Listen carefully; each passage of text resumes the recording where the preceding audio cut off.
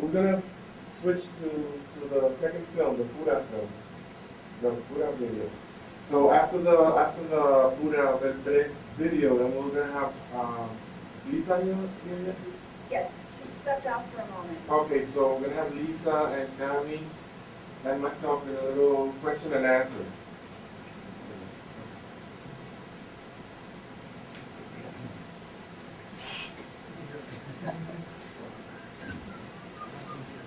Bathroom break, ¿verdad? Yeah.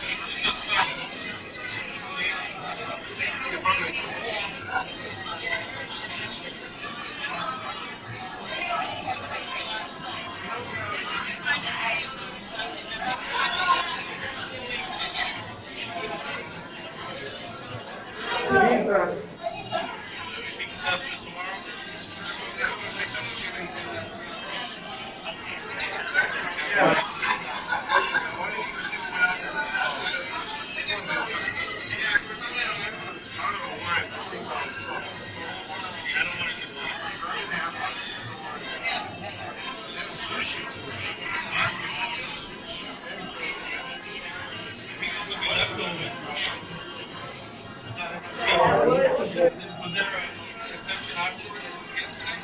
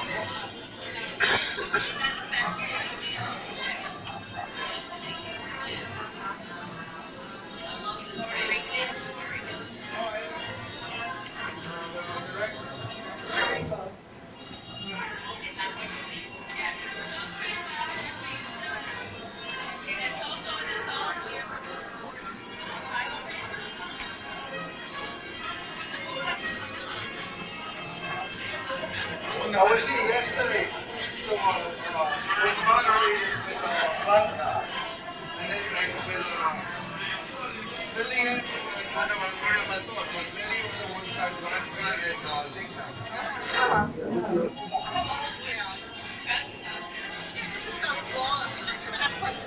This makes sense. It was yesterday. It was very Isn't it nice? Very nice. Yeah. Very nice. You can see, they know with that. You can see third out, they just know that, yeah. That's the street right there. That's cool architecture. Very cool.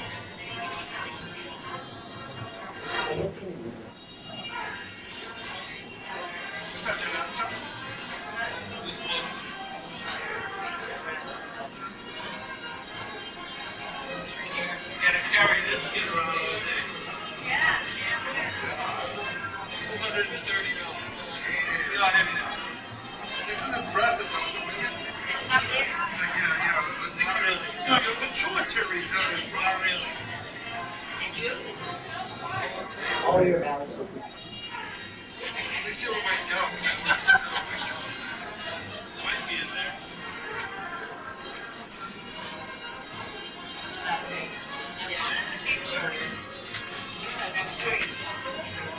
This is serious. You couldn't get it used, huh? No. I could have, but I didn't know.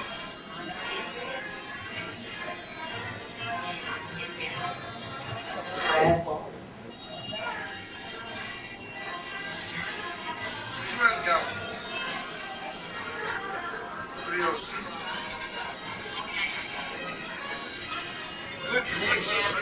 Very good. Right now.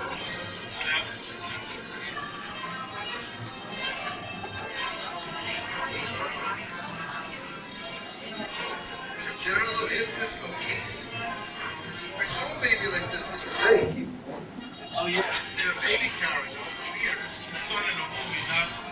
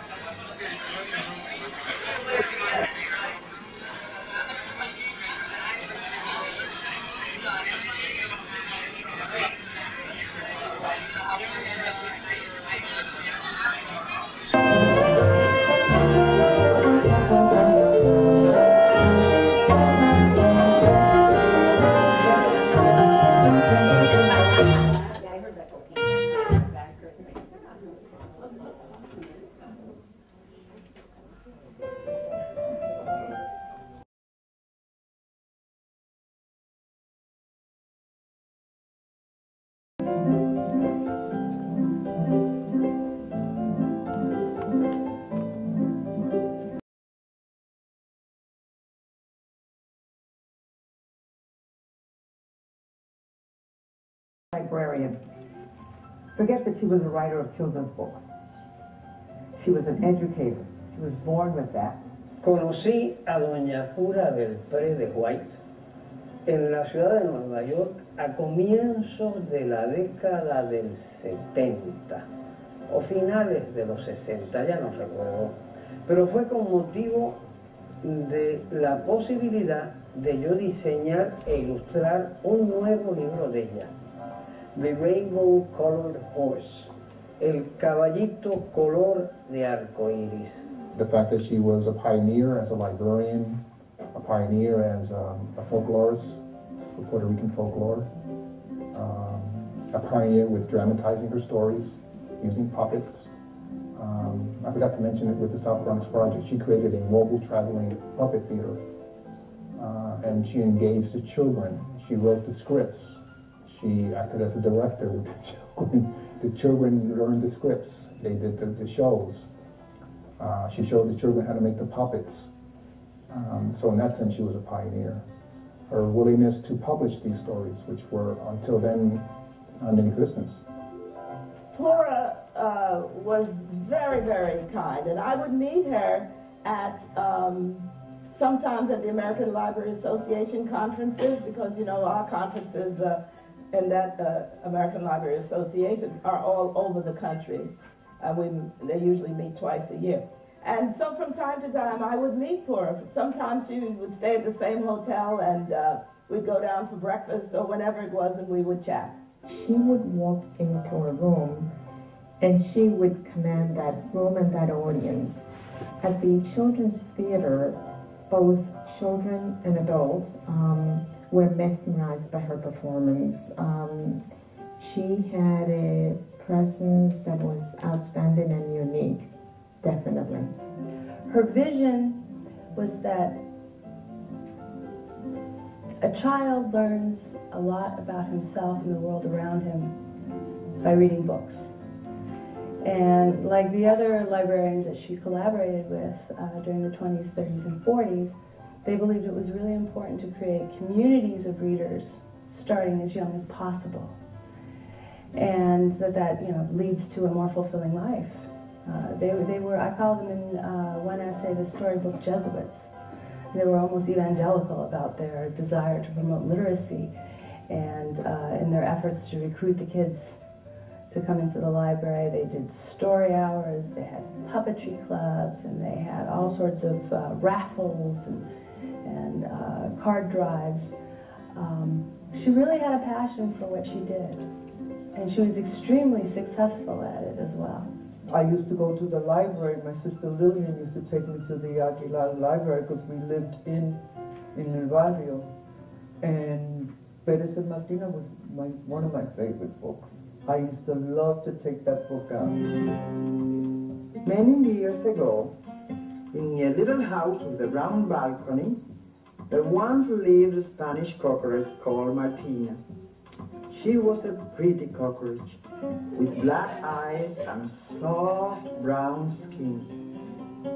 She was very refined and exceedingly proud of her descent. Martina was a splendid housekeeper, so that her pots and pans were always bright and shining. One day, as she was sweeping her patio, she found an old rusty coin. She picked it up and polished it until it was as bright as the sun. "Why," said Martina, "it is a peseta. What shall I buy with it?" She thought and thought what to buy with her money, but she could not think of anything to suit her taste. First story that I heard from my grandmother's lips was La Cucarachita Martina y el Ratoncito Pérez. That's it. And I always say that Pérez and Martina has been my golden key in opening doors for me everywhere. 1898, obviously, is a super, super significant year in the history of the colony of Puerto Rico. It's the Spanish-American War, and she was actually born within days of the ratification of the Treaty of Paris. right, which was ratified by the U.S. Congress by a 1-vote margin. That was also the year when there was a huge hurricane, 1899, San Ciriaco, which was the worst Atlantic hurricane on record. It lasted something like 28 days. It was a tropical storm afterwards. It devastated the crops. Hundreds of people were killed. And in the wake of the U.S. invasion and occupation of Puerto Rico, people who are already, generally, most people weren't, they had very little. But because of the political upheaval, they had even less, right? And because of the hurricane. So times were really hard for most Puerto Ricans at the turn of the 20th century. So she bought a box of powder, and that day she powdered her little face as she had not done for a long time. Then she put on her best dress, took a little fan, and sat on her chair again. I wonder, said Martina as she sat there, if Perez the mouse will come to visit me today. Now, Perez was a gallant little mouse who lived in the same town as Martina. There was no one who could bow just as Perez could. No one danced or talked as he did, and many a one wondered if Perez had not come from royal descent. We know from her baptismal record that her father's name was Pura Belpré, and he was born in Guayama. It's a very interesting city with a very interesting history. And her mother was Carlota Nogueras, and she was born in Calle. But she ended up going to Central High School in San Juan and graduated from there in 1919. So the family at some point moved to the capital. Education was really difficult to attain for Puerto Ricans at that time, so it's remarkable that she managed to get a high school education. UPR wasn't opened until, 1903? And the Department of Education, she was born in the wake of the Spanish-American War, right, in 1899. The U.S. Department of Education had critically underfunded the schools there. So it was very difficult for kids to be able to even afford to go to school. So I wonder, the family must have had some relative affluence at that point in time. But again, I don't know how or why she managed to get into both, the prestigious high school and then into the UPR. After a while, she had another visitor. This time, a proud old cock who had always admired her. Buenos días, señorita Martina, said Señor Cock.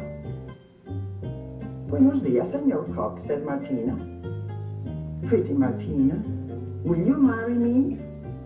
Or perhaps, said Martina, if you tell me how you would talk to me in the future. Yes, said Señor Cock, standing straight, flapping his wings and saying, "Kikiriki, kikiriki, kikiriki." Enough, enough, said Martina, rising from her chair. No, Señor Cock, I will not marry you. Do you think I can stand such a noise in my house forever? Señor Cock bowed low, and like Señor Cat departed, with eyes filled with tears, and feeling his little heart almost torn to pieces. Oh, I came because of the wedding of a sister who had taught in Puerto Rico for 10 years, and who had visited the United States and met a young man who later asked our brother-in-law, with whom we lived in San Juan, Puerto Rico, for her hand. And so, at the end of the school year, she was to come to New York and marry him. And my sister decided that she wanted her sisters and brother at the wedding. So that's why we all came. Pura tells the story that she may have had a vague interest. She went to visit the library when she first came to New York. She didn't intend to leave Puerto Rico to live in New York. So I refer to Pura as the unintentional migrant. She came to New York to attend her sister's wedding, and she ended up staying. So she didn't migrate with the sense, I'm leaving my country, I'm going to go and find my fortune in the United States. That wasn't necessarily in her mind. My uncle, Enrique Godreau, knew her in Puerto Rico, and they used to hang out together, you know, with a group. And that was in San Juan. And that was during the time that she was in a beauty pageant, because Pura, as a young person, a young woman, was very, very, very handsome. And she was sought after, from what I hear, from what I heard from my uncle when he used to tell me. Actually, Pura came to this country in 1920, I believe, and my uncle came about the same time. The NYPL at the turn of the 20th century created one of the world's first system-wide services for kids, children's rooms. And they hired this phenomenal figure in library history, Anne Carroll Moore, to run. She was the top administrator of the children's rooms. And she had tremendous vision, and she also was also a firm internationalist. And if you remember, from history, that the turn of the 20th century was the peak of the big wave of migration to the United States. Huge migration. New York City was a polyglot city with all sorts of different discrete ethnic enclaves. And so Moore decided that in order to properly do outreach with the kids in each of these neighborhoods in the library service area, she needed to hire assistants who ideally were from those communities, who spoke the native language or languages of the people in those communities, who knew the folklore and the fairy tales of those communities, so that they would be more effective in the library in recruiting kids. And so Pura Belpré was the Puerto Rican hired to do just that. Soon they reached Martina's balcony. Buenos dias, señorita Martina, said both at the same time. Will you marry me? Ah, but señores, said Martina, you forget your manners. You cannot speak both to me at the same time. Señor Cricket, will you speak first? Señorita Martina, will you marry me? Or perhaps, said Martina, if you tell me how you would speak to me in the future. Oh, I will speak to you like this. Cookie, cookie, cookie. Oh, Señor Cricket, what makes your voice so sad? You will make me cry. No, I will not marry you.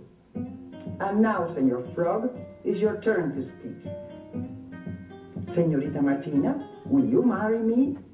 Or perhaps, said Martina, if you tell me how you would speak to me in the future.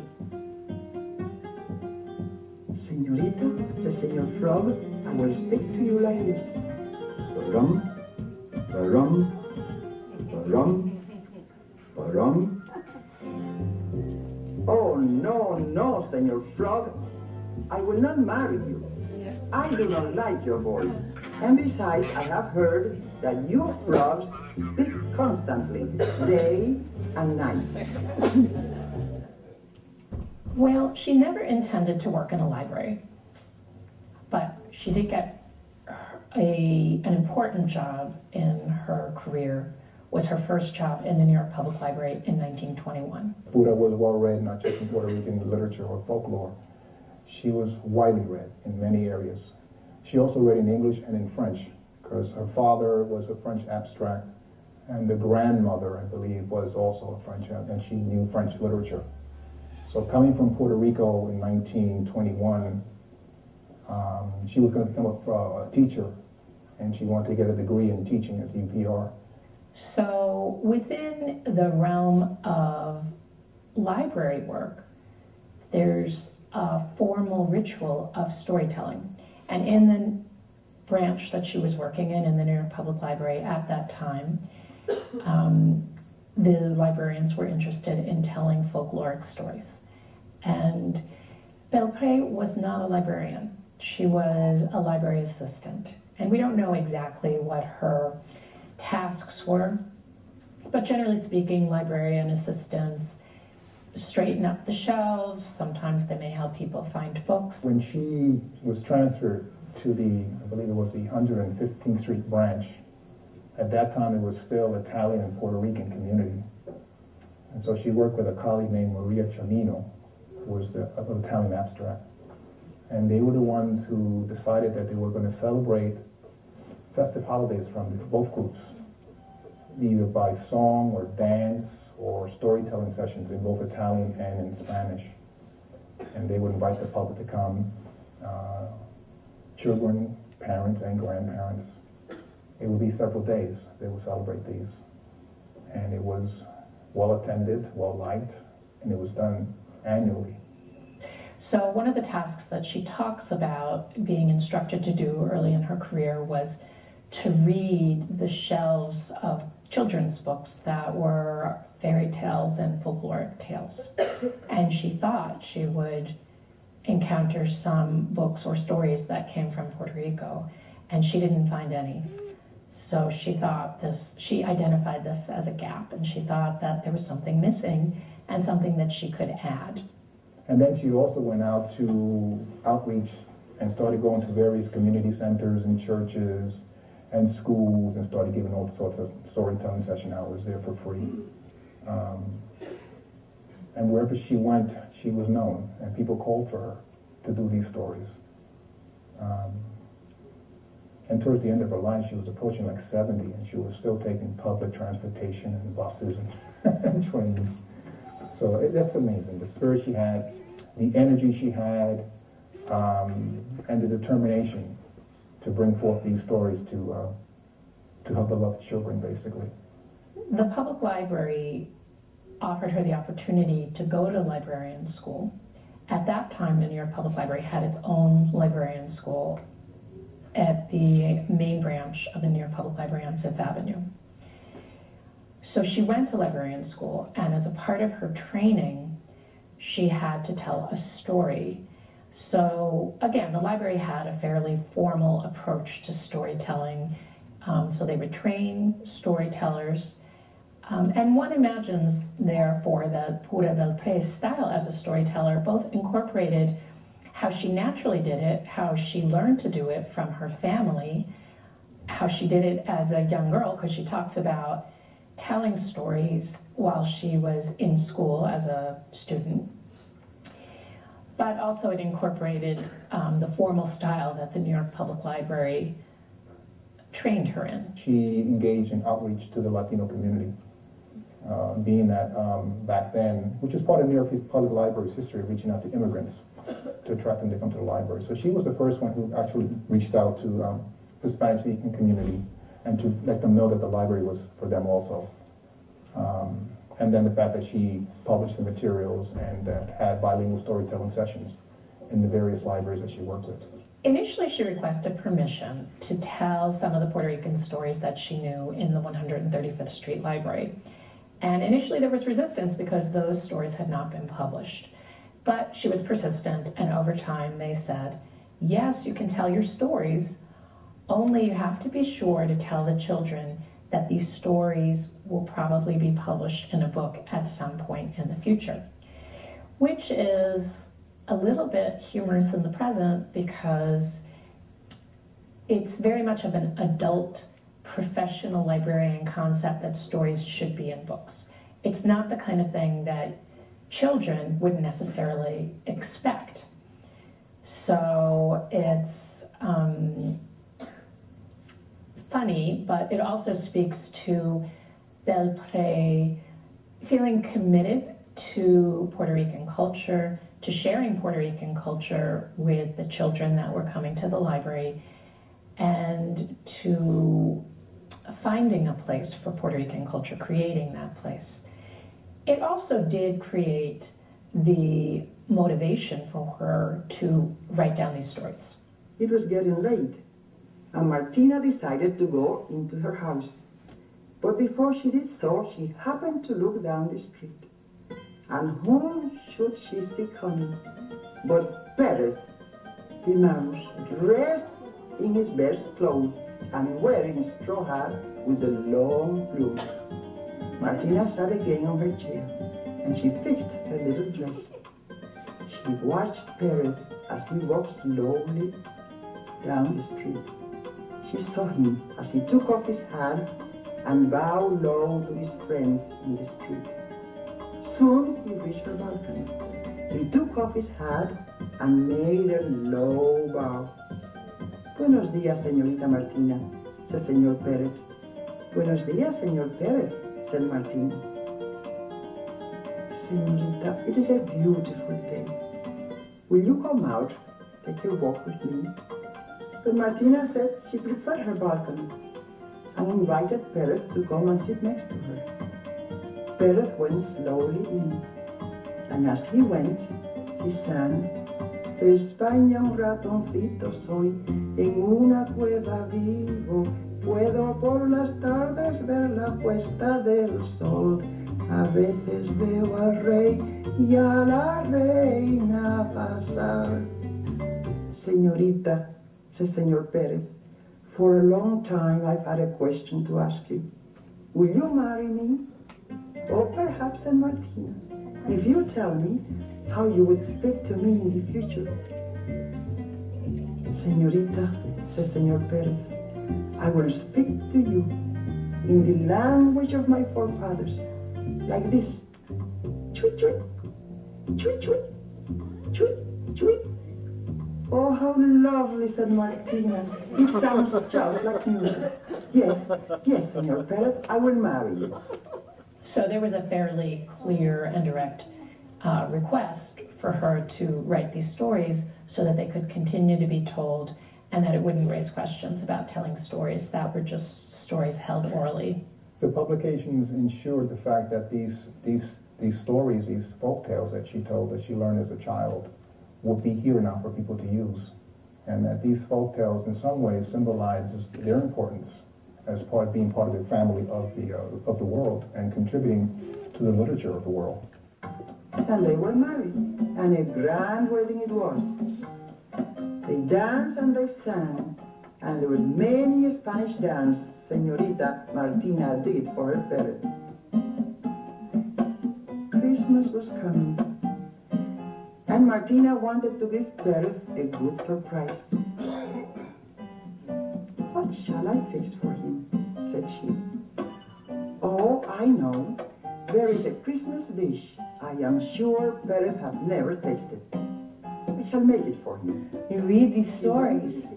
It's a different experience than reading Hans Christian Andersen or reading the Brothers Grimm, or even reading a collection of more recent collection of more feminist type of folklore. It is just a fundamentally unique experience to read about characters that you can identify with. She started publishing her books. Perez and Martina was one of them. The Tiger and the Rabbit was another. By 1940, she had gone to Cincinnati to present a paper on library service to the Hispanic community. And that's where she met her husband, Clarence Cameron White, who was a musician, African-American background. She briefly took a leave of absence from the library and then left the library in 1945 and left for about 17 years. Her husband dies in 1960 from a heart attack, and then she comes back to the library to work, first as a Spanish children's specialist, and then she worked for the South Bronx Project with Lillian. That was the time when she got married, and I believe she wanted to be with him, traveling with him and just being a wife. I believe that was her intention, and perhaps the right, but I think she wanted to devote time to her husband and her new life. Thank you for having made my married life so happy, so rich in spiritual and material things. Thanks for your patience and tolerance. Thanks most of all for having shared your love of music with me. Thanks to this last thing for the large number of friends I have made, for the knowledge of worthwhile personalities which have come through the sharing of books and talks with you, which have rounded me up and made of me a more understanding person and a better companion for that. Especially because he has a classical music, you know, history. He went to Oberlin, one of the most prestigious conservatories. His mother went to Oberlin. So he comes also from intellectual and classical music royalty.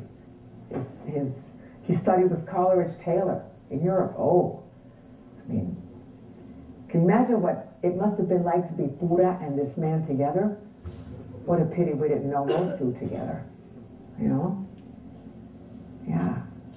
I didn't meet her physically until I was an adult, much later. But Lillian and my sister Evelina knew her. When I was little, they knew who Pura Belpré was. They knew that she was a family friend and that she was a librarian at the the Aguilar Library. I was already, you know, with children when we made the connection, and that was in the 60s. I didn't meet her until 1961. I was a trainee in the library, and we happened to meet at the Morrisania branch. And I knew about her, and I knew who she was and everything, but I didn't want to tell her. So we were talking, and she was so happy that here was another Puerto Rican who wanted to be a librarian. And I didn't, you know, I was a little shy, and I said, do you know this person? I just mentioned a name, and she said, oh yes, do you know him? And I said, oh yes, he visits my house all the time. So then we started talking, and I told her about my uncle, and she said, oh, that was a great thing for her. And I think from that day, we sort of became friends. Martina and Perez form a culture. Is the how would I put it? Is a cultural bridge from Spain to Latin America. Spain to Latin America. I say it that way because you can find versions of Perez and Martina in all of them. Yeah, Perez and Martina is not only a Puerto Rican classic, it's a story that Pura researched and found all over the world. It's a global story for some reason. She found a version of it in a collection of folk tales from Iran, for example. And she also mentioned that the only story in which Martina is not a cockroach is in the Spanish story in Spain, in which she's represented, or she's personified as a black ant. Okay? Perez and Martina is a hysterical. It's hysterical in the telling, but it has a really brutal and horrible ending. You know, and that's really a hallmark of something definitely authentic. Pura Belpré initially told stories that I think she had heard as a child. So she says in her essays that her grandmother would tell her these stories. So these were stories that she had only heard, she had never seen them written. And that was really where her stories originally came from in her early career of storytelling. I think as time went by, she began to do more research on stories. And later in her career, she talks about going to Puerto Rico and doing some research on stories. But initially, I think her stories were stories that she heard as a child. She went to the kitchen and she took a kettle. She put inside some rice, some coconut juice, some almonds and raisins. She added some sugar and mixed it well. Then she added some water and put the pot to boil. Then she went around the house making it tidy for the grand affair. Originally, folkloric stories were entertainment for people of all ages. And as I said, in the present, in writing down those stories and trying to hold on to them as a form of the heritage of a community or of a people, they have been received as children's literature. And that's fine, but that's not what their origin is. When publishing became an industry, books for children tended to become more pedantic. Right? The folklore was not really authentic. The folklore was adulterated, it was changed in order to meet the sensibilities of their projected audience. She had hardly departed when Pellet came in. He immediately smelled the new dish. It is a completely new smell, said he. He followed the smell to the kitchen. There he saw the kettle, but it was too high for him to see what was inside. So he drew a stool and stepped on it. He peeped inside. Ah, said Pellet, if it tastes as good as it looks, I am in certainly for a good treat. Then he stuck in his paw and tasted it. And when he did so, he knew he had never tasted anything like that before. He peeped again. Then he noticed an almond getting brown all over.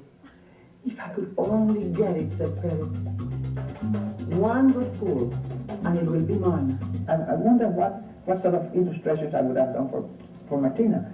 Well, you say, well, you did the puppets, you created the puppets. I said, that's right, but through what I heard, I've been telling this story for such a long time, that it became very alive. But no, that's it, alive. That is the word for Pellet and Martina. It will never die. What you doing? Walking down the street, feeling that beat, digging on you like you digging on me. Word. It's so funny. Es que yo soy un artista, yo soy un gato, sí, yo soy un gato, porque también soy tigre.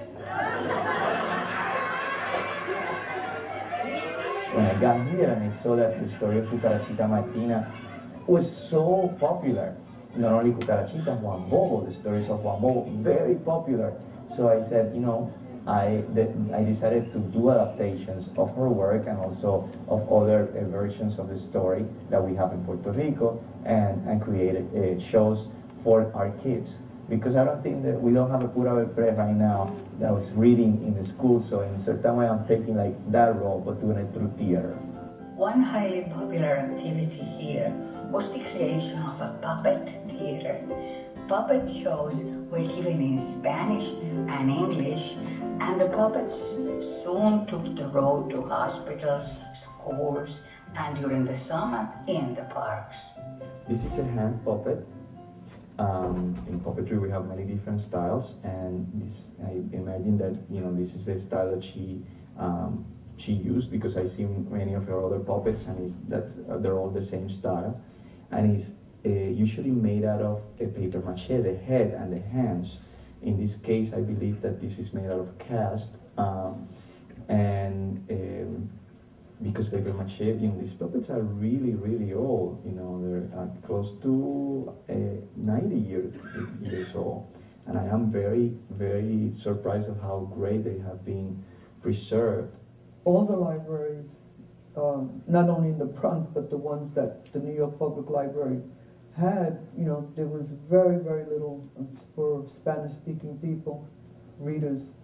And this is how Lillian came up with it, that she felt that, you know, this was, especially in this borough, you know, of the Bronx, where there were many Latinos and Puerto Ricans, that was needed.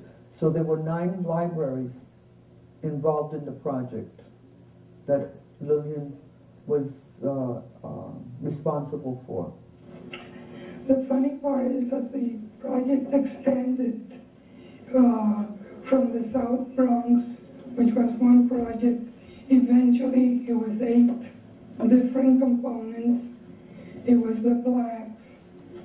It was in different areas of the city, the Lower East Side, Staten Island, and Central Holland, which had started its own project before, the year before, but then they were all put under my supervision.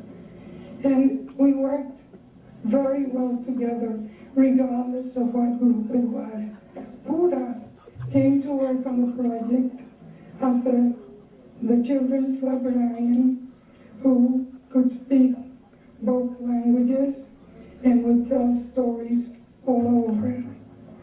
And everything grew, and Pura and I became closer as we were working on this project.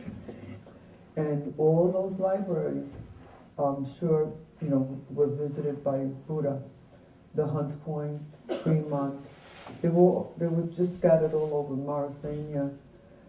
And what they did was, Lillian brought in more books for Spanish readers, and had Pura, also Piri Thomas. She brought Piri Thomas. She brought quite a few artists to different programs. And the people, I mean, they used to get packed. The audiences were just hungering. They hungered for this. The best years of my life were spent during the time that I was on the Children's Caravan. Now you may ask what the Children's Caravan is.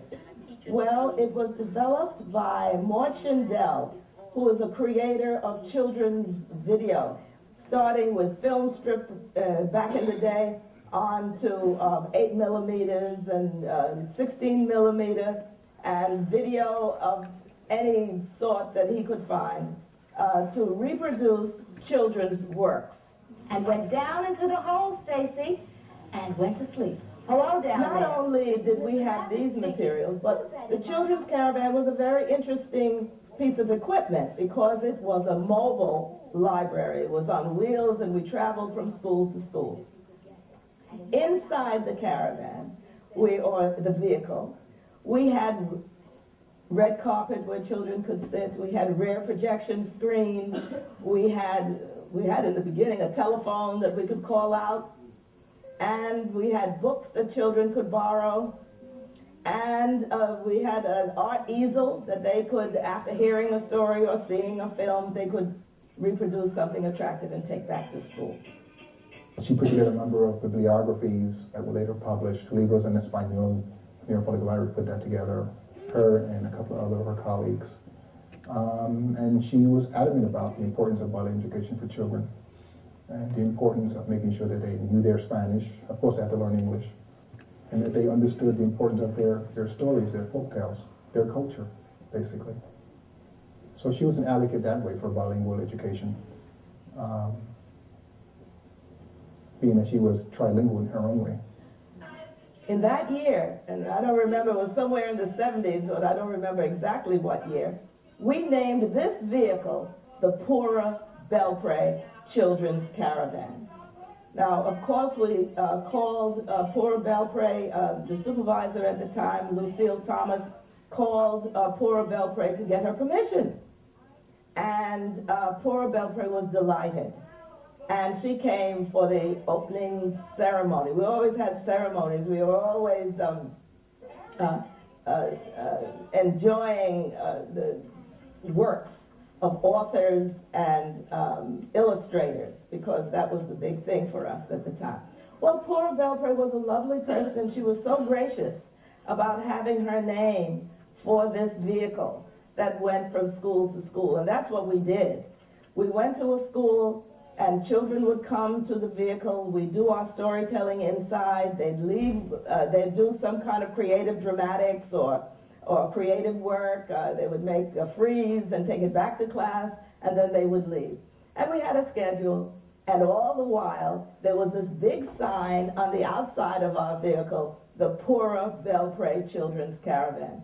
My very favorite is called Inés, and it's one of her unpublished stories. And I mentioned earlier that many of the stories that she didn't publish during her lifetime are about girls, and they're also the most magical of all the stories. It almost seems as if to empower the female characters, the world time-space continuum has to be warped in some way, shape, or form. It's almost as if she has had to change reality itself in order to center these female characters in these stories, to make it possible for them to have the types of powers that they eventually have and that they display. I definitely saw her many times at the Lectorum bookstore on 14th Street. We used to have a children's theater on the second floor, and she used to perform some of her puppet shows right there at the second floor. Before the performance and after the performance, she would come down, it was on the second floor, to the store and spend some time with the children that were there and talk to them, and it was just amazing to see her among the children.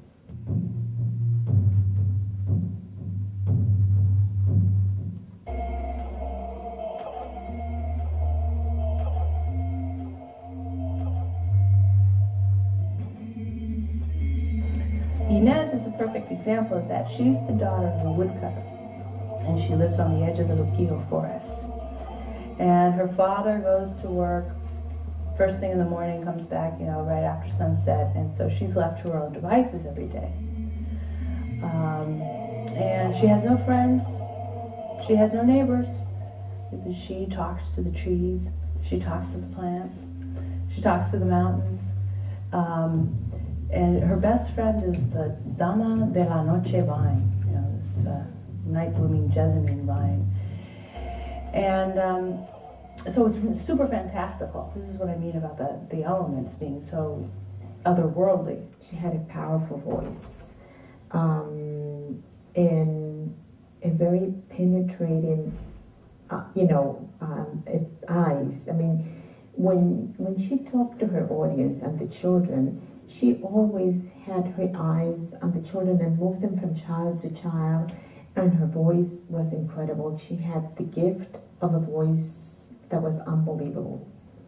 She ends up going out into the world. She gets helped by 3 people, 2 really nice crones, right?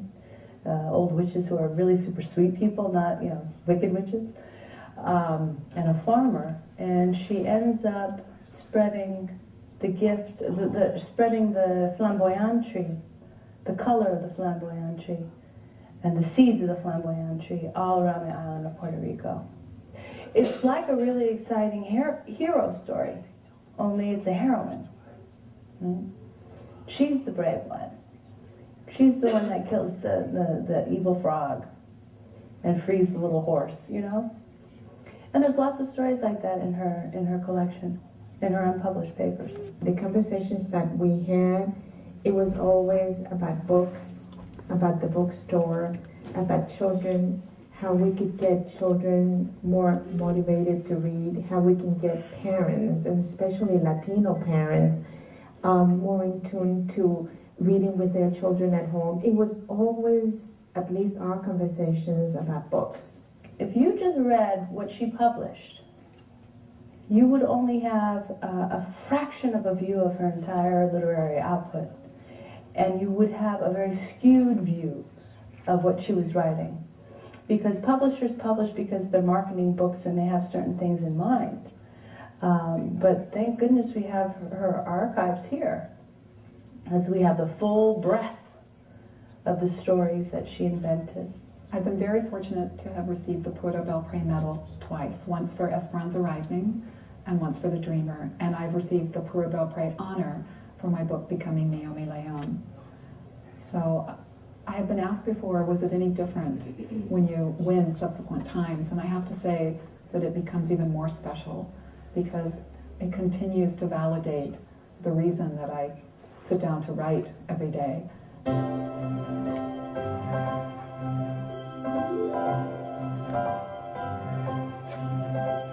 El premio Pura Belpré es un premio que otorga a la American Library Association en Estados Unidos. I grew up in California, and Pura Belpré was the first Latino children's librarian in New York City, the New York Public Library. So I didn't ever really grow up having knowledge of her, and she was a little before my time. When I became entrenched in the children's literature world as an adult, I was familiar with her picture book. La casa editora que me ha publicado algunos libros sometió mi libro Federico García Lorca para este premio. Antes se habían sometido algunos libros míos para este premio, pero mis libros tenían la desventaja de que están escritos en español. Y encima de que están escritos en español, están escritos en versos. Y al traducirlos para la gente del jurado que iba a escoger la mejor obra, pues perdía, porque no es lo mismo traducir una obra en prosa que traducir una obra en verso. O sea, no, porque en verso no es solo lo que dice, sino cómo se dice.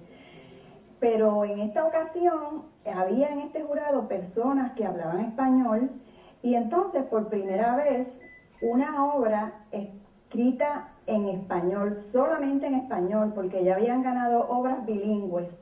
Una obra escrita solamente en español ganó esta mención de honor. So this is the cover of Dear Primo, and the artwork is very much inspired by pre-Columbian Mexican art, by the ancient art of Mexico, and in particular by Mixtec art, by Mixtec Codex.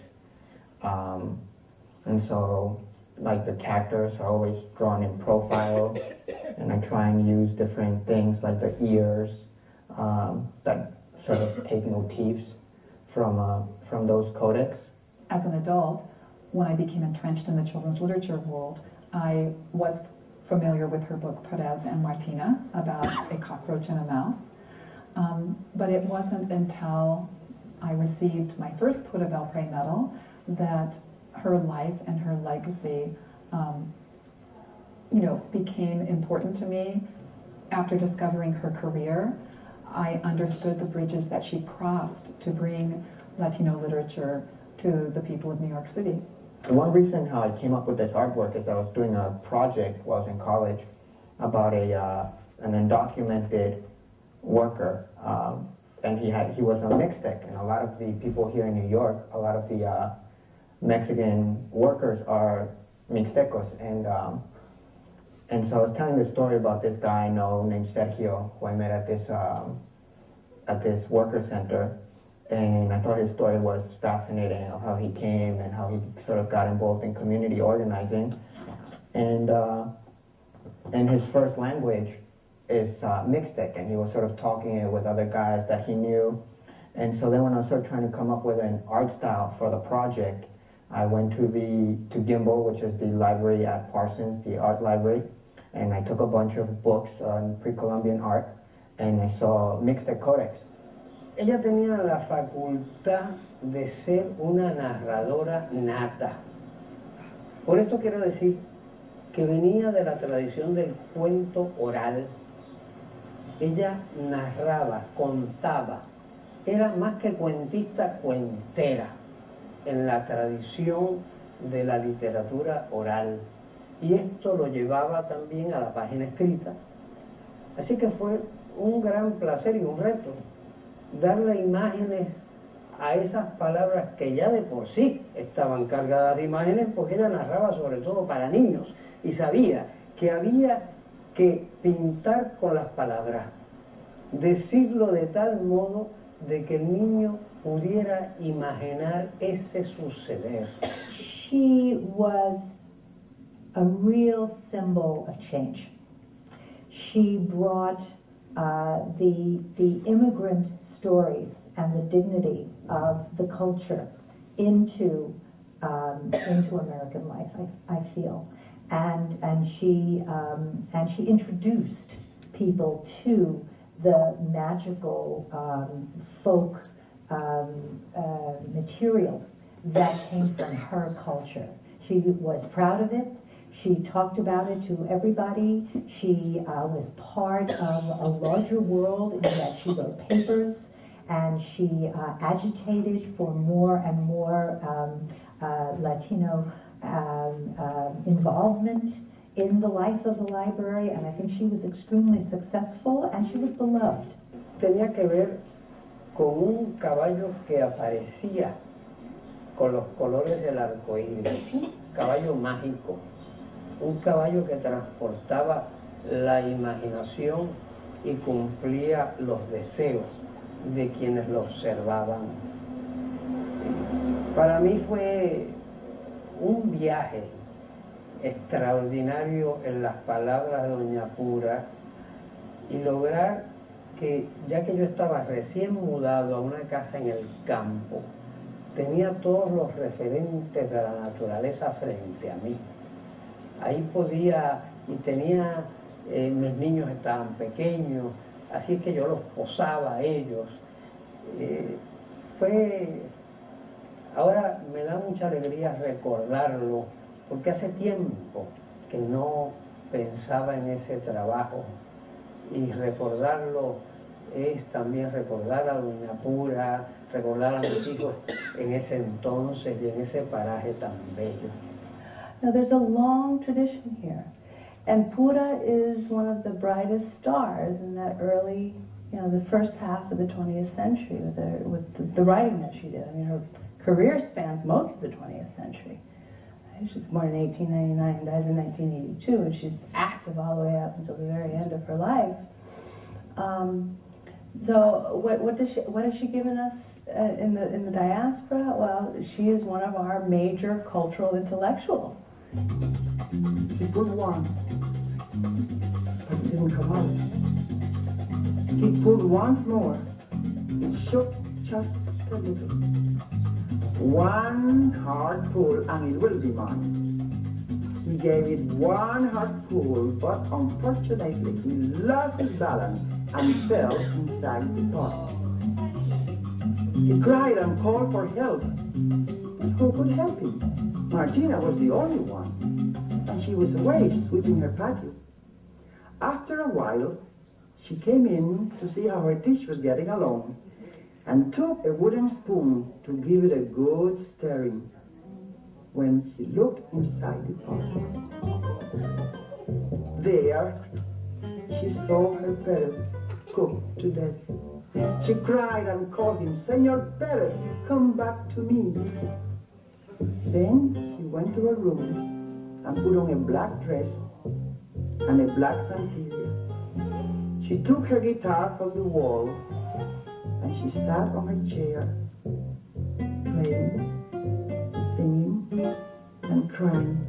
And her little voice went all over the place as she sang, "El ratoncito Pérez cayó en la olla, y la cucaracha Martina lo canta y lo llora, lo canta y lo llora, lo canta y lo llora, lo canta y lo llora." And to this day, she still plays, she still sings, she still cries for her parrot to come back to her.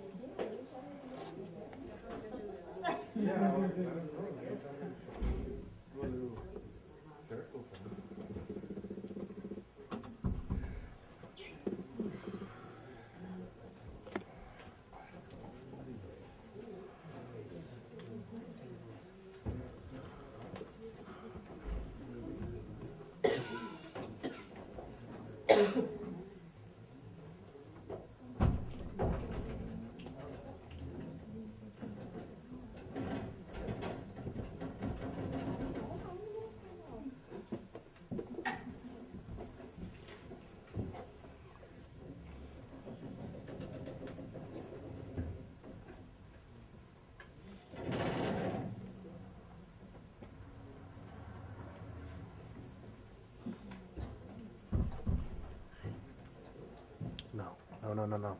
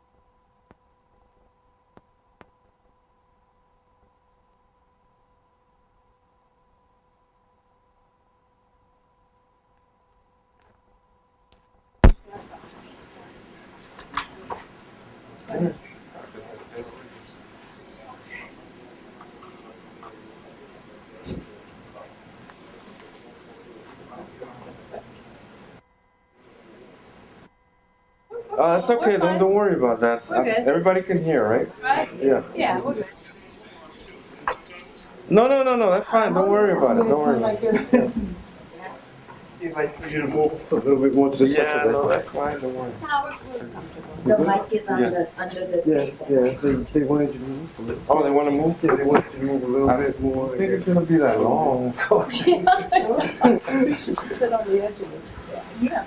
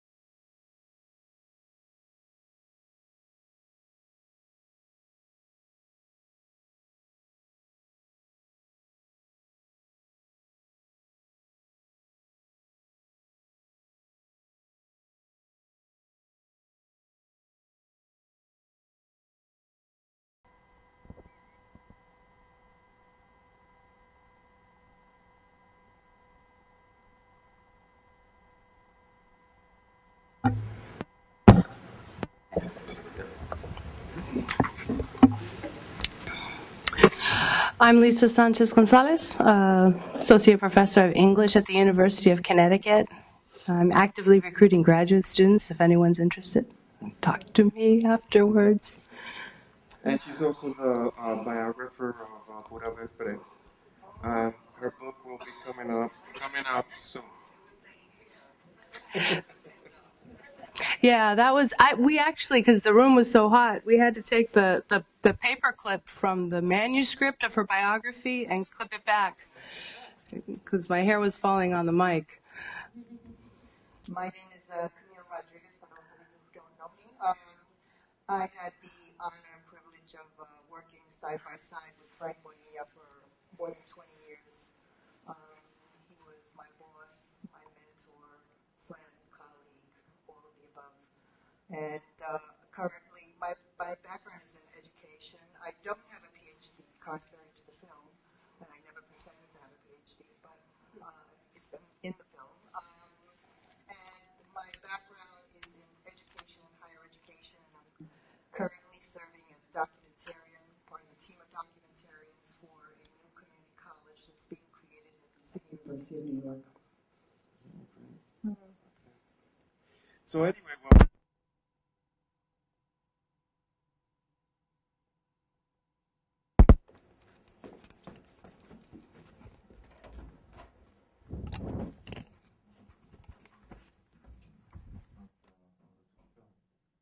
I just want to make one overarching theme that I found with both films.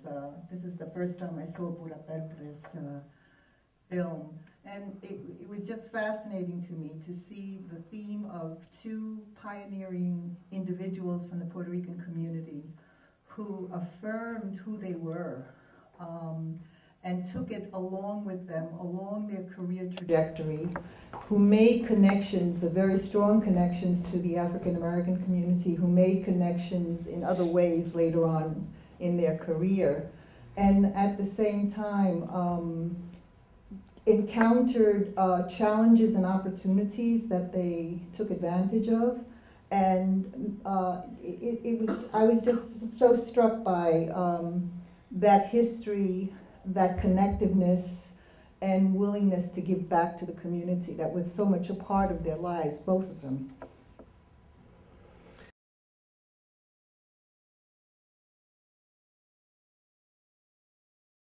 I had a conversation with somebody because I lived in New York for a long time, and when I moved to Boston, like here in New York, we have such a close relationship with the African American community.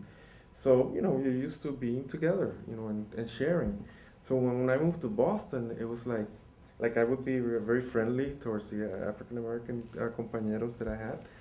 And they were shocked, like, you know, they said it was hard for them they didn't understand it. And I forget who I was talking to about this issue, because I feel that, and I think that the film in that sense answers a little bit of the questions, and in the sense that it started, you know, we started in Harlem, you know, East Harlem, Black Harlem. So like things, I think that the relationships started really when you see the film from the beginning of the century almost. So it's the Puerto Rican community here in New York is very different from other communities in other parts of the U.S. because, you know, I know the Chicago community, the Connecticut community, the Boston community, Philadelphia, and it's not the relationships with the African American community are not as strong as here. If you look at it historically, though, those are two very key fundamental points. I mean, the 1920s, where there was the African American migration beginning to come north during the time that Puerto Ricans were coming in more significant numbers, and again in the 1950s and the Great Migration during that period. So, you know, that intensity of those migration periods for the African American community was the Great Migration from the south north again, and for us coming from Puerto Rico here. Well, and these are just two of our great pioneros and pioneras. This is why I need grad students. There's a ton of material here. The archives are an amazing and unique resource here at, well, now we're not at Hunter College. This is the graduate schools. No? But the archives are here in this building now. Yeah, they were moved. There's Jesus Colón, Antonia Pantojas. There's at least a dozen different figures that we have very little research published about. Figures like Colón, who worked very closely not only with the CPUSA, but also with African American organizers during the radicalism, the communist radicalism of the 1930s and 40s. So that's what struck me tonight. You know, these two wonderful lives.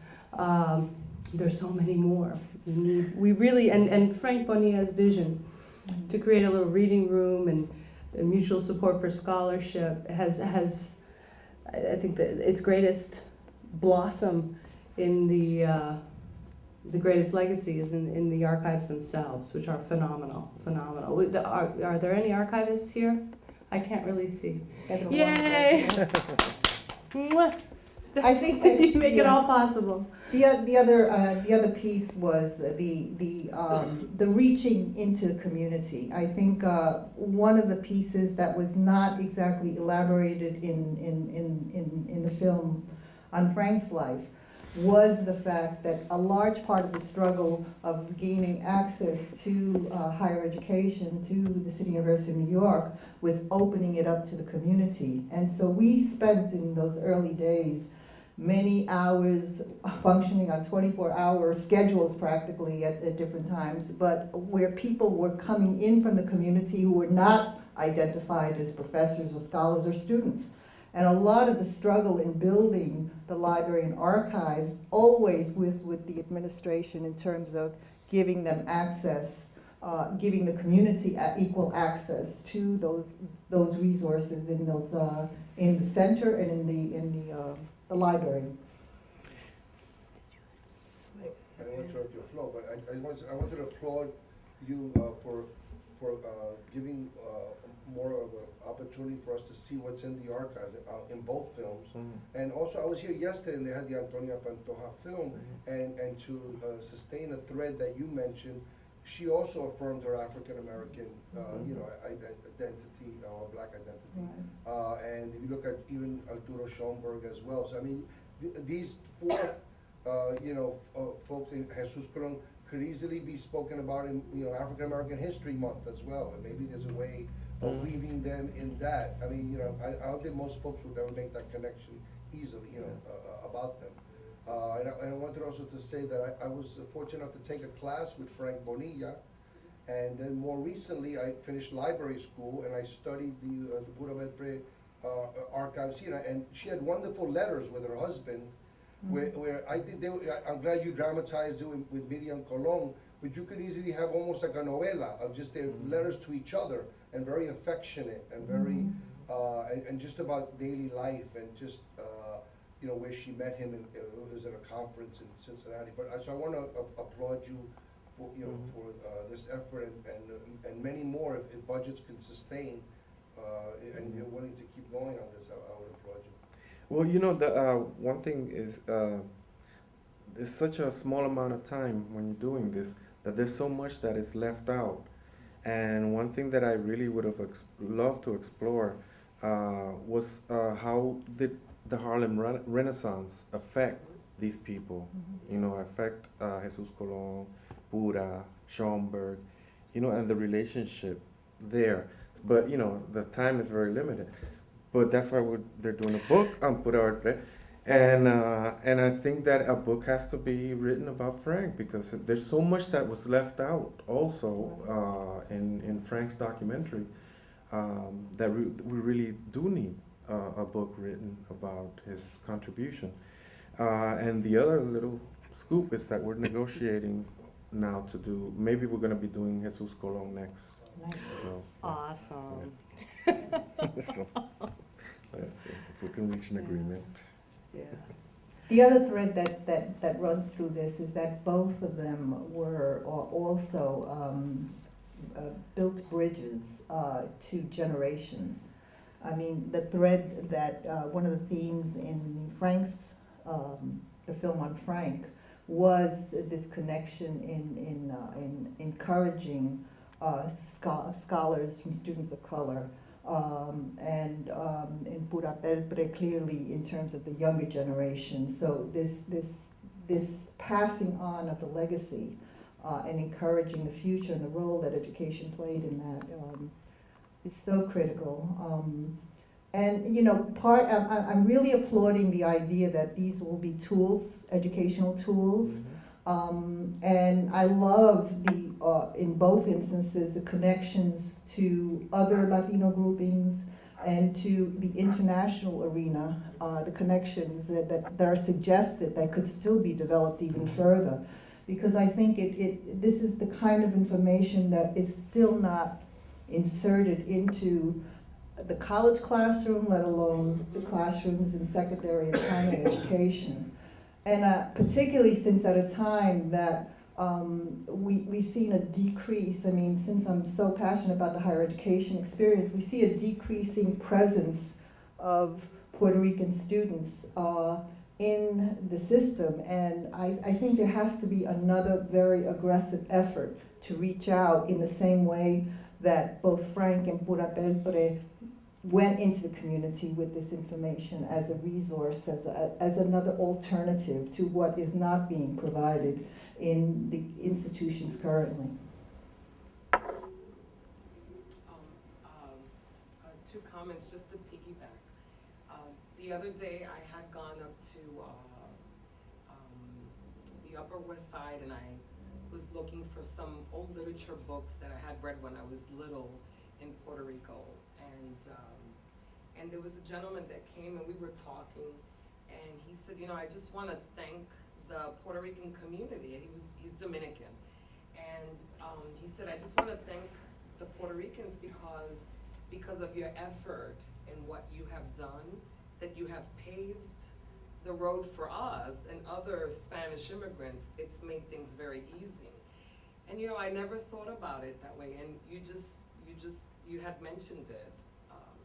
And so that was very nice to hear that. And then on the other thing that you had just mentioned as well, that it is something that we do need back again.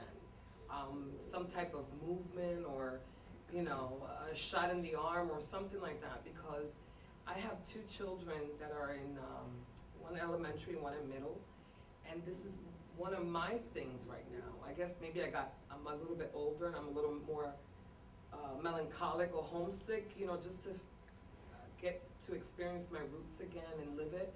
But that is one of the things, one of my pet peeves, that they are not teaching anything about our culture, or, I mean, look at this. This is, again, here we go. Not only that it was the Puerto Ricans, but we had the blacks, and we were able to help each other. And so that's not being taught at all. Our kids are, you know, it's, you know, you take it maybe, what is it, a semester perhaps when you get to college. But in the meantime, the kids don't know about their own culture or the history, the rich history that we know. Or, I mean, this is just beautiful and amazing. And thank you for bringing it to our neck of the woods over here. I do appreciate it. I just want to add to that one of the pieces that still needs to be fleshed out more, particularly in terms of the early history of the Centro, was that while it was really Puerto Rican driven, there were so many non-Puerto Ricans who were involved in those early days that helped build our agenda. They included Dominicans. I mean, they included you know, Cubans. They included many other folks who were participating and helping to support that agenda. And part of that history has to be also remembered. And I think Ramona mentions it a little bit in her presentation on the film. But each of these films, I think, gives us the suggestions of new directions that we can go with, you know, uncovering or reclaiming the history for our community and building on that history.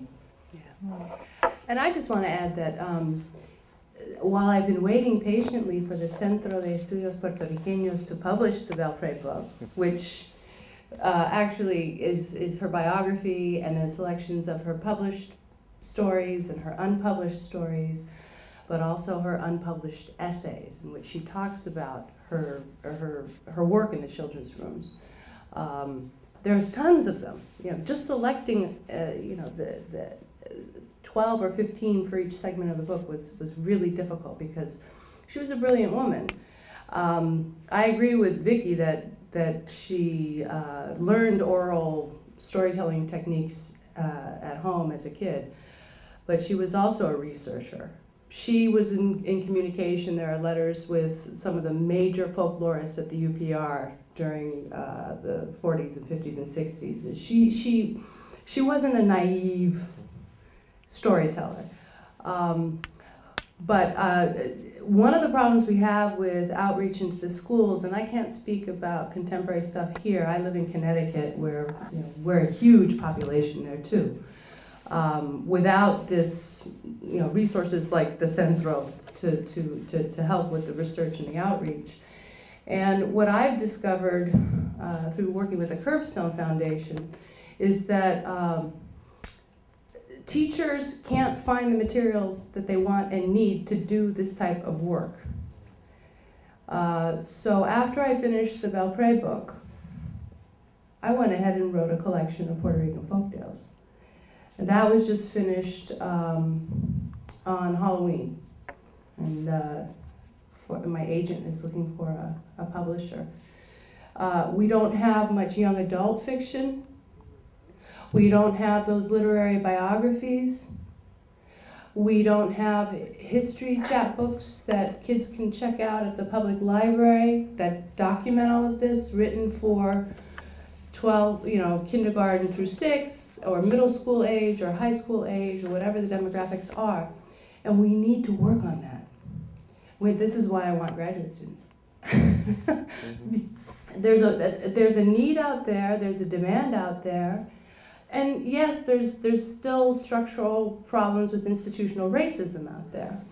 But when the teachers do, and I've taught and given tons of talks to huge groups of teachers up in Connecticut, when they do express a desire to include this material in their curriculum, they can't find the material. So with that comment, perhaps now that we have this beautiful Centro here in East Harlem and Barrio, maybe there's something that, I mean, that's what I came here to, I mean, not only this, but just to kind of chit chat and see if there is gonna be something for our kids. I'm concerned as a mother, I'm concerned as a citizen that the kids are not learning their history or their culture.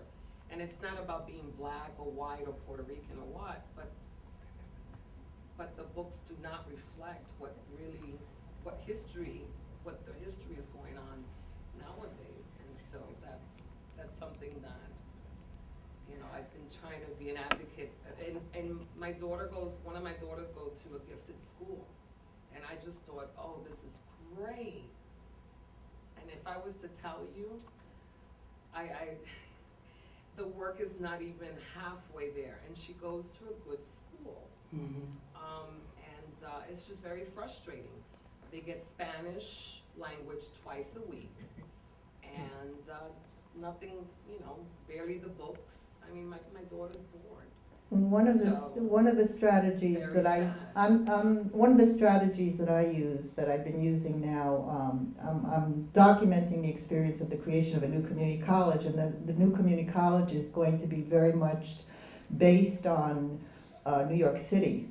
And so one of the things that I'm constantly suggesting to the faculty and staff working on the design of this college is reclaiming the history of communities of color in the formation of the city. So I have been recommending Jesus Colon as examples of the contributions and some of the work that Bernardo Vega and some of this other work that we've collected in the library and archives. And I have even suggested, because recognizing that publishers they have a short lifespan with literature coming from communities of color, and so I offer to copy them and give it to them as a resource because it's just, they're out of print, they're non-existent. So that's a way of constantly reminding people that this city was made from the bottom up, not from the top down. That's okay. Okay,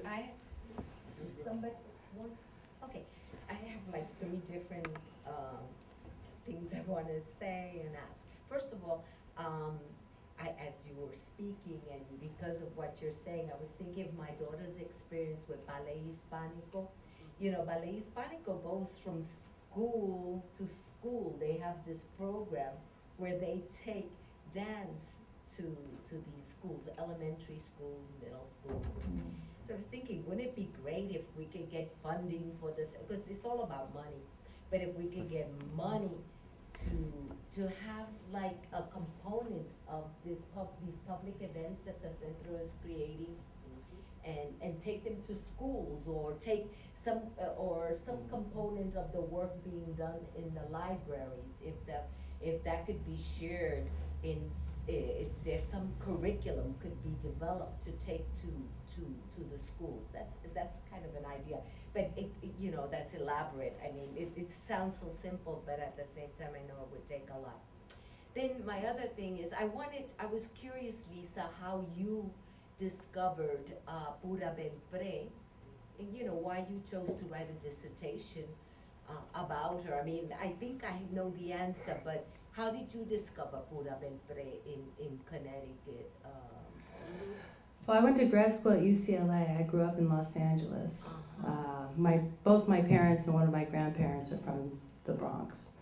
But we moved, my family moved, a big chunk of my family moved out west during the mid-1960s when all the factory jobs were disappearing here. We had one of my crazy uncles found a job at a noodle factory in Culver City, and everybody else followed him out there where there was work to do.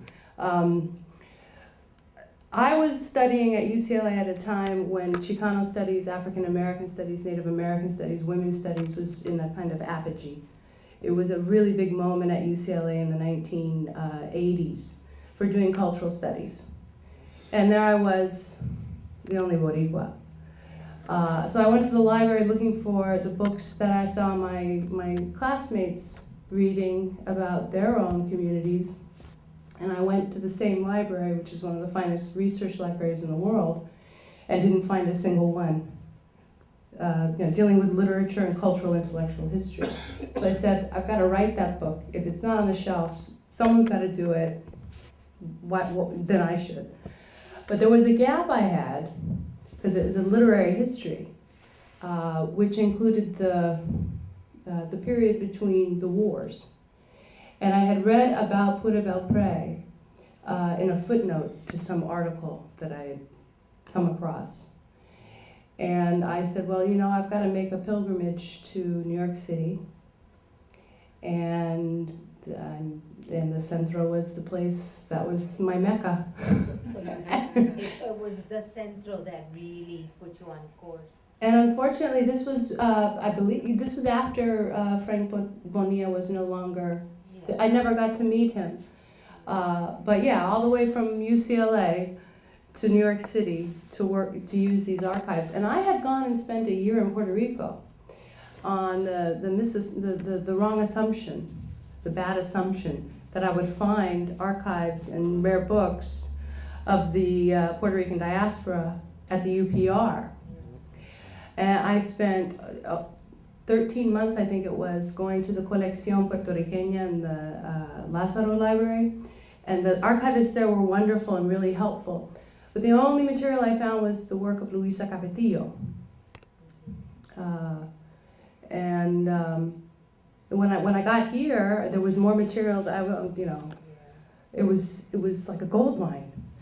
And there's still, I mean, Jesus Colón is a fascinating figure. He cut out one of his files.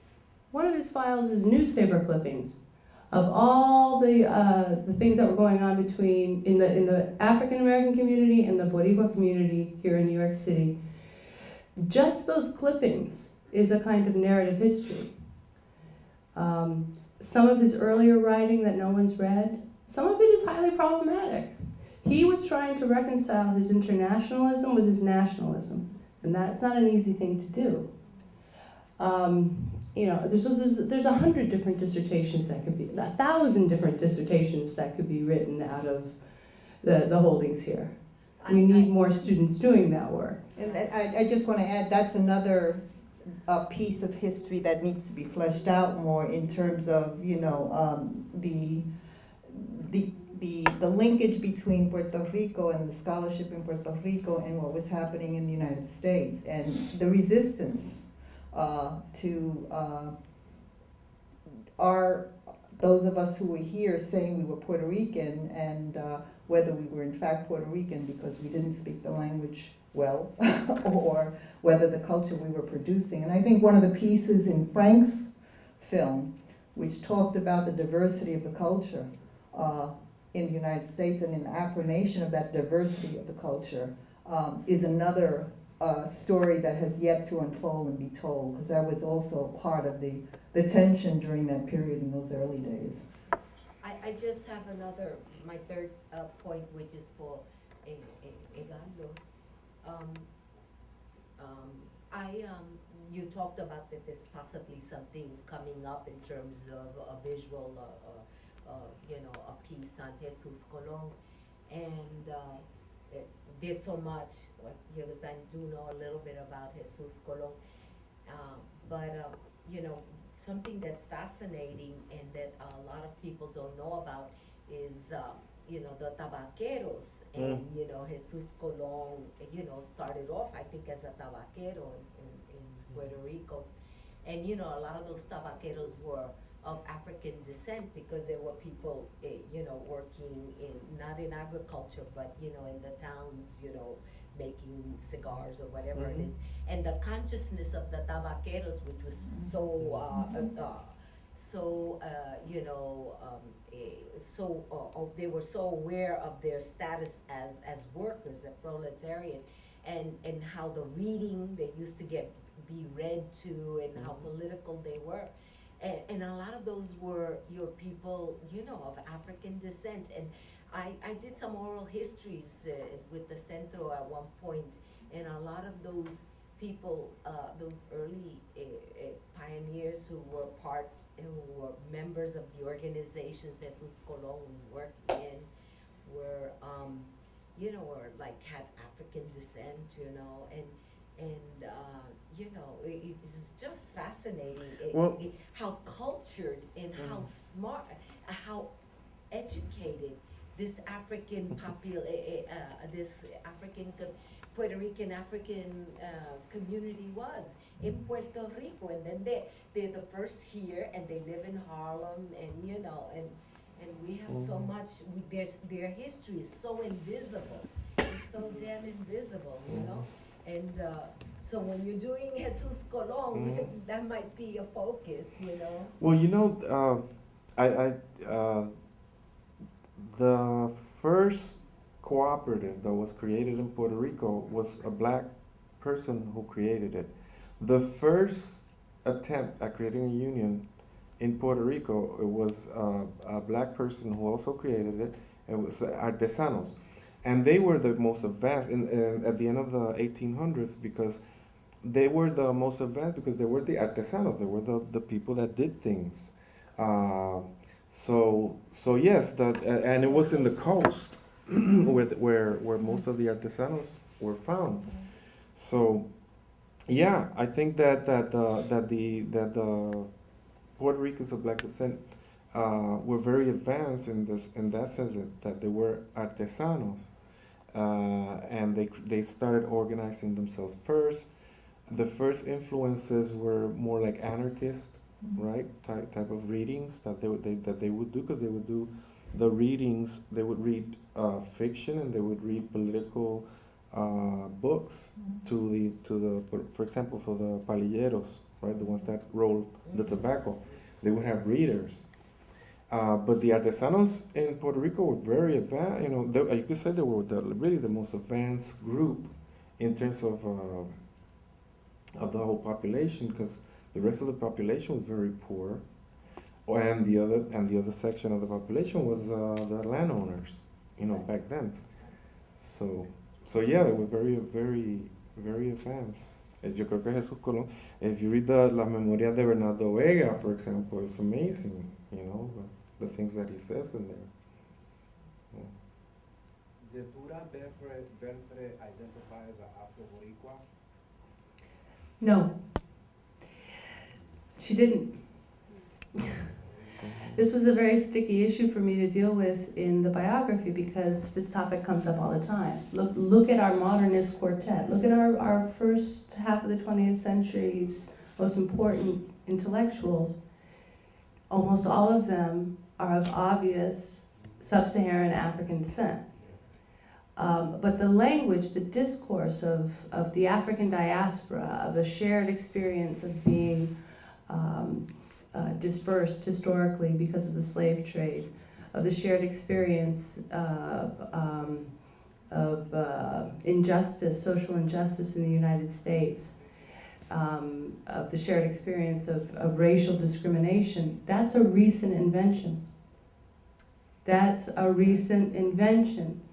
She married an African-American man, and in her letter, there was some discussion that they had. She was anxious about moving from East Harlem into Harlem, where he wanted to live.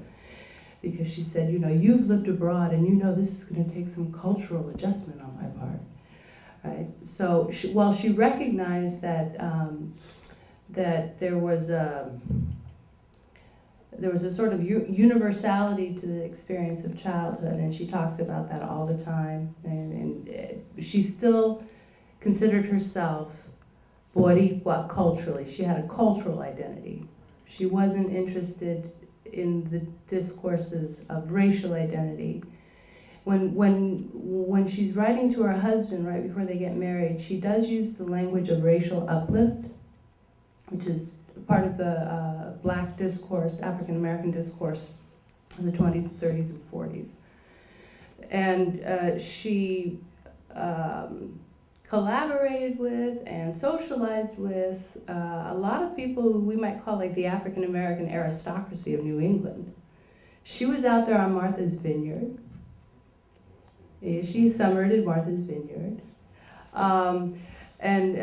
You know, but she did not develop a language of that kind of language to talk about herself.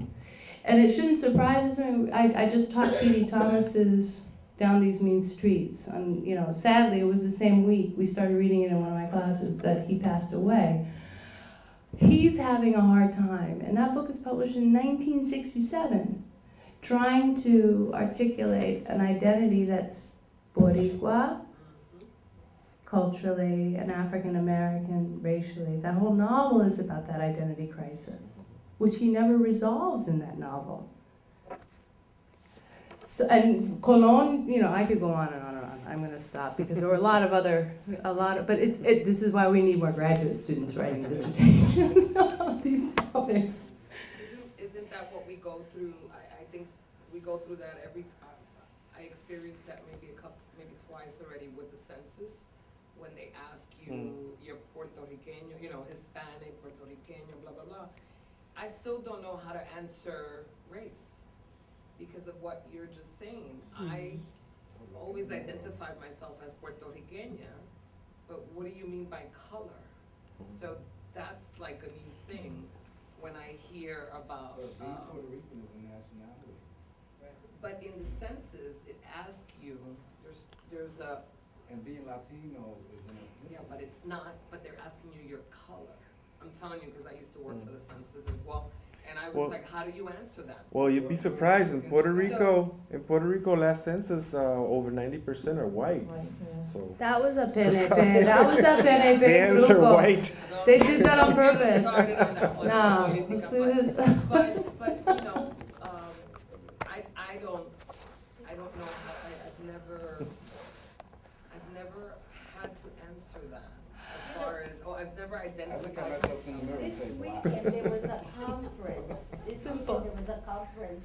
It started off on Friday and on Thursday night at the Graduate Center, and then went to it was on Afro-Latinos. Yeah, that's and because this, right, exactly. And this is because precisely it's not that the Puerto Ricans of African descent don't exist, but it is that the invisibility, how in Puerto Rico, it's not only in Puerto Rico, in Latin America, you know, we always try to blanquear la raza. Mejorar la raza. Mejorar la raza. You know, and your grandmother don't talk about her. You know. Well, but I also want to add that Arturo Schomburg, who's one of the few early 20th century Boricua cultural intellectuals, an activist, a radical in his own right. He was a biblio-radical, a bibliophile, and an archival researcher. You know who he is. One of the things I discovered when I was doing research about him was that there was some resistance within the African American literary establishment, within the African American cultural intellectual groups that he experienced when he was appointed, or he was about to be appointed, a position at what's now called the Schomburg Center for Research in Black Culture. There was an uproar. They wanted an African American to get that position.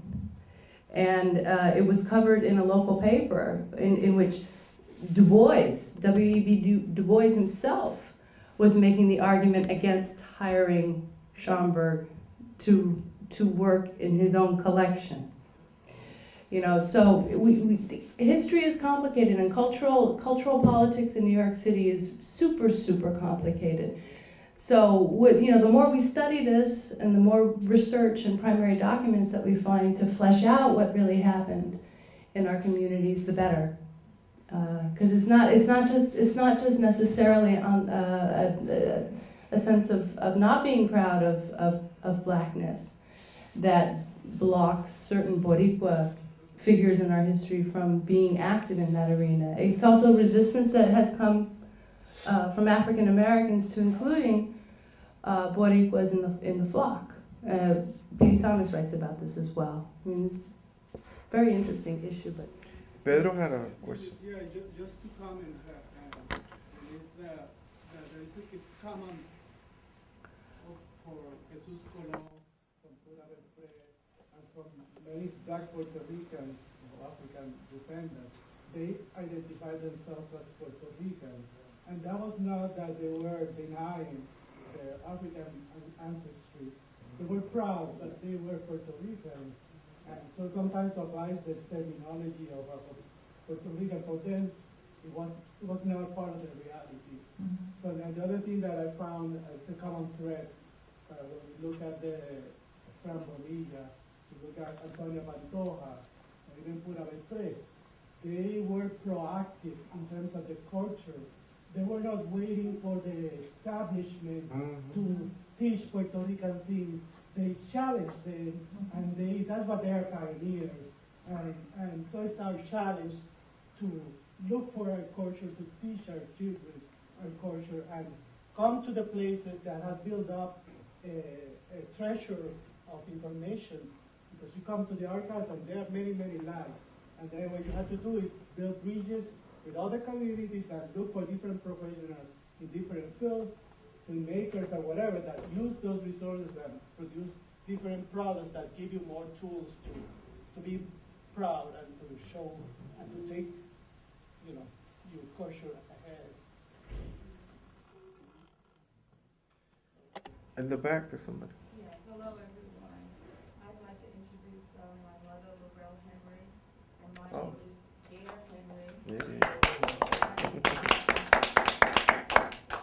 My nephew is Naren Henry, and I'm sitting here today for many different reasons. And as I was sitting here, I was trying to decide which story I should share with you all.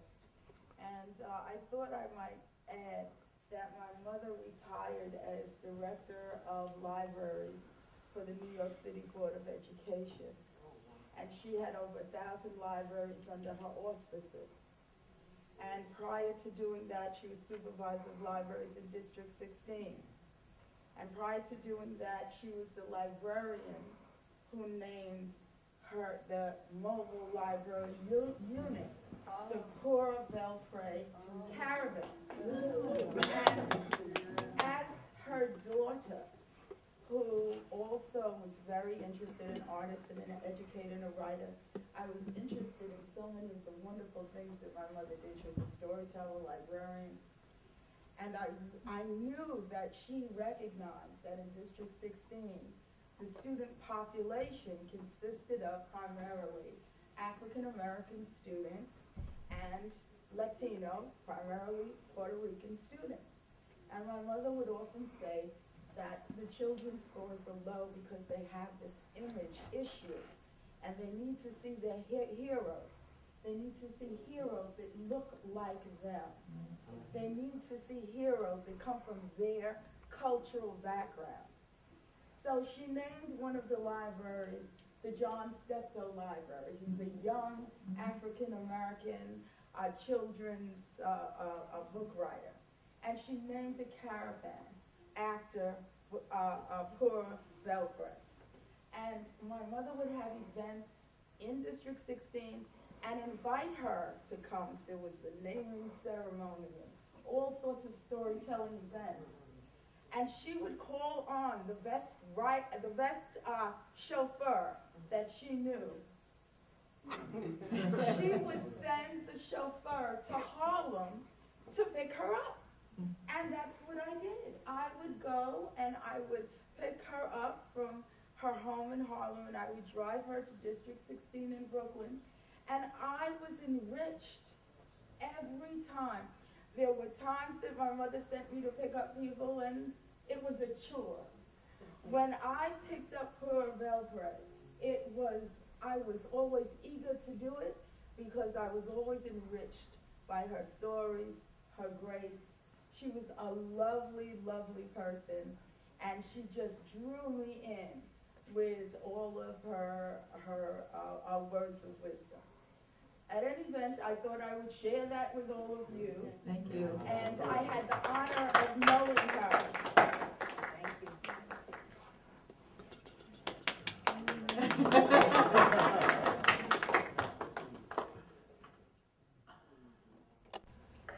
Anything else? Tell them. Yeah. Okay. Yeah. Well, thanks for coming. Thank you. And keep supporting the Centro. Now, are the CDs out there, the film? Yeah. Oh, you may want to talk about that a little bit. Yeah, the videos are, the DVDs are for sale in the table up front when you go out. Well, I know online you can get a view of the Bonilla. Not anymore. No, now it's password protected. I was asked to, they asked me to take it down, yeah. I screened it for my class before the password went out, yeah. You know how I found out about it? Facebook. Yeah, I've been to several. They had one at the and they had one here. Yeah.